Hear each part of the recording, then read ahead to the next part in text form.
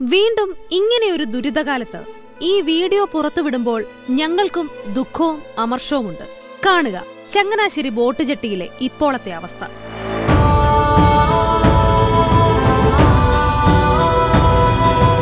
ചുറ്റും വിളക്കുകൾ, മതിലുകൾ ഭംഗിയായി നിർമ്മിച്ചിരിക്കുന്നു. ബോട്ടുകൾ വന്ന് നിർത്തുന്ന സ്ഥലം മാത്രം നോക്കിയാൽ കാണാൻ സാധിക്കില്ല. കാരണം പോള കയറി ബോട്ട് ജെട്ടി മൂടിയിരിക്കുന്നു.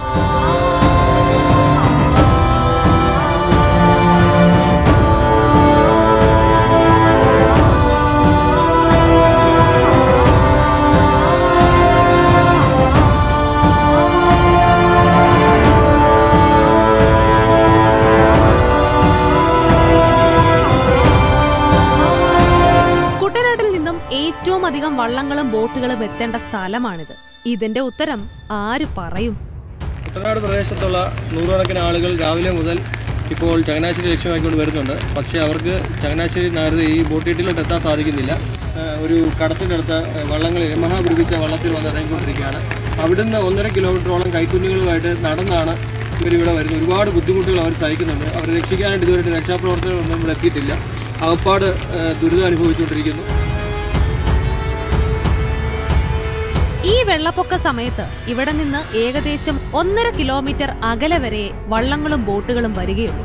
അവിടെ നിന്നും മുട്ടപ്പം വെള്ളത്തിൽ കൂടി സാഹസികമായി നടന്നാണ് കൈക്കുഞ്ഞുങ്ങളെ വരെ എടുത്ത് ജനങ്ങൾ എത്തുന്നത്. നാട്ടുകാർ നിരന്തരം പ്രക്ഷോഭങ്ങൾ നടത്തിയതിന്റെ ഫലമായി ഇന്നലെ വൈകുന്നേരം പോള വാരാൻ സംവിധാനം ഏർപ്പെടുത്തിയെങ്കിലും ഇന്ന് ഉച്ചവരെ അത് പ്രവർത്തന സജ്ജമാക്കാൻ കഴിഞ്ഞില്ല. കാലാകാലങ്ങളിലെ ഈ വെള്ളപ്പൊക്കം കുട്ടനാട്ടിലെ ജനങ്ങളുടെ തീരാ ശാപമാണ്. കുടിക്കാൻ ശുദ്ധജലമില്ല. അതുപോലെ തന്നെ വെള്ളം പോകിക്കഴിഞ്ഞാൽ കുട്ടനാട്ടിലെ ജനങ്ങൾക്ക് കരപറ്റാൻ പോലും മാർഗമില്ലാത്ത ഒരു സ്ഥിതിവിശേഷമാണ് സംജാതമായിരിക്കുന്നത്. ഈ AC പാലം കൊണ്ട് വളരെ ദോഷമാണ്.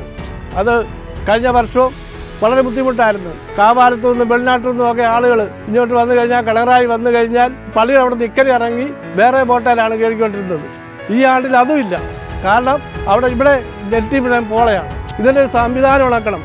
ഗവൺമെൻറ് അടിയന്തരമായിട്ട് ഇതിനിടപെടണം എന്നുള്ളതാണ് ഞങ്ങൾക്ക് പറയാനുള്ളത്. ഒരു രക്ഷാമാർഗവും ഇല്ലാത്ത രീതിയിൽ കുട്ടനാട് ഒറ്റപ്പെട്ടിരിക്കുക. മീൻസ് ഈ ചങ്ങനാശ്ശേരിയിൽ വന്നെത്താൻ വേണ്ടിയിട്ടുള്ള ബോട്ട് സർവീസ് കംപ്ലീറ്റ് നിലച്ച് കിടക്കുക. ഒത്തിരി രോഗികളും കുടുംബങ്ങളും എല്ലാം ഒറ്റപ്പെട്ട രീതിയിൽ കിടക്കുക. ബോട്ട് കിടങ്ങറ വരെ വരുന്നുണ്ട്. അതും വളരെ കുറവാണ്. 2-3 സർവീസ് മാത്രമേ ഉള്ളൂ. ഒത്തിരി പേർക്ക് രക്ഷപ്പെടാൻ പറ്റാത്തൊരവസ്ഥ കിടക്കുക. ഇപ്പോൾ തന്നെ ഞങ്ങൾ കണ്ടം വഴി കിലോമീറ്ററോളം നീന്തിയാണ് വരുന്നത്. കണ്ടത്തിൻ്റെ അവിടെ കൊണ്ടൊരു യമഹവള്ളത്തെ പൈസ കൊടുത്ത് ഇറങ്ങി നല്ല പൈസ കൊടുത്താണ് വരുന്നത്. അത് രക്ഷപ്പെടണ്ടേ? അതുപോലെ ഒരുപാട് പേര് കുടുങ്ങിക്കിടപ്പുണ്ട്.